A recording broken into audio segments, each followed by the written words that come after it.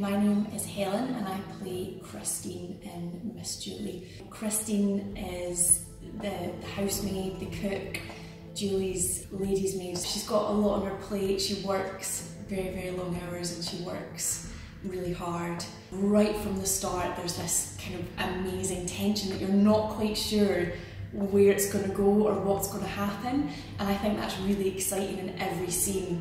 That certainly when I read it for the first time I wasn't quite sure which turn the characters were going to take.